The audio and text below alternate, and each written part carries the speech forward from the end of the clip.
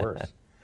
I would like you to just share with us a little bit. I know that your background is so intriguing. So you grew up in Africa. Tell us about that experience and how that influences or shapes who you are as now the leader at UNF. Thank you. Yes, grew up in Tunisia, North Africa, and the value of education was embedded in everything we did. My father was an educator. He was a principal for elementary school, and I remember vividly when I was young, he was affected to a very poor village in the center of Tunisia to lead elementary school there.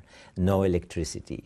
Wow. And when I tell my kids we grew up without electricity, their first question is, you mean you did not have Wi-Fi? You did not you did not have Netflix? Right. No, we did not have neither. Actually, we had one oil lamp and several candles. That's how we spent our evening. And my father used to, every weeknight, to take that oil lamp, the only one that we had, and we could afford at that time, so that he can prepare the students, provide them with tutoring to prepare them for a major national exam that will allow them at a young age either go to high school or stop their education. And of course he was doing it for free to change the lives of these students. And I remember this, I was 4 years old or so. I was asking my father one day, I said, Dad, this is unfair. Why are you taking our only oil lamp and leaving us with candles so that you can teach others? He said, listen, son. And every time he says, listen, son, I really need to listen. He was a very wise man. He said, these students need it more than we do, because they need this education to change their lives, the lives of their families, and be great citizens for our community. And that really stuck with me. What he did, in a way, he defined for me at the age of 4 what student success is all about, how noble of a job to be an educator. So this is how I grew up. Went to undergraduate college at the Institut Supérieur de Gestion in Tunis, the best business school there. I remember the very first day, the orientation, the dean came to us and said, I have good news and I have bad news.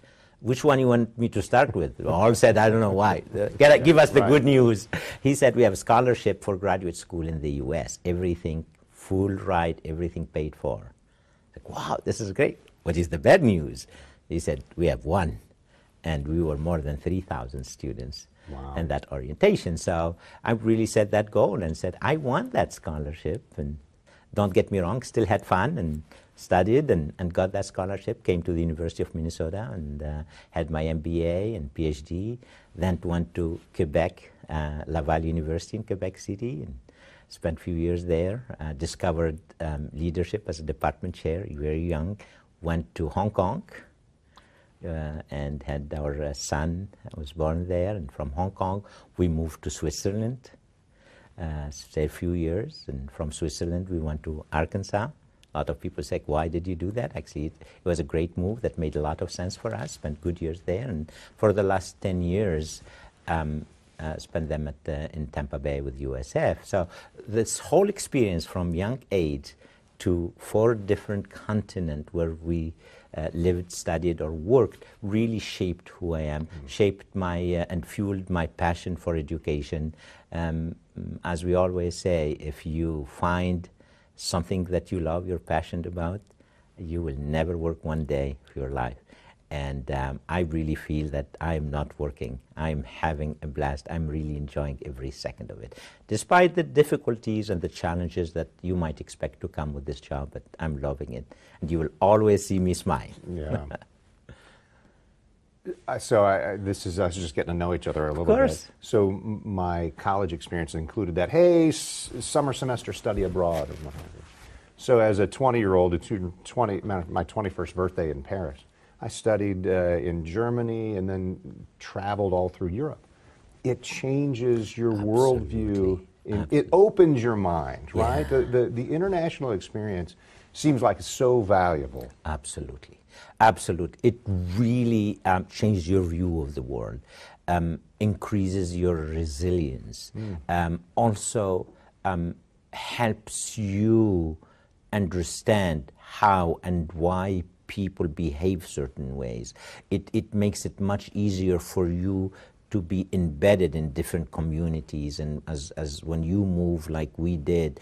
So this is why, Kent, one of the always very strong recommendations I always make to our students, please, we call them the high impact practices. 2 things: study abroad as much as possible, and because of the generosity of many of our great donors, we provide scholarships. We would love to provide even more because it is expensive to travel now. So that is one high impact factor. The second one is internships, that experiential learning. Research tells us that 93% of students who go through an internship, a meaningful internship of course, will have a job at graduation or very shortly after. 93%. That's just incredible. Yeah.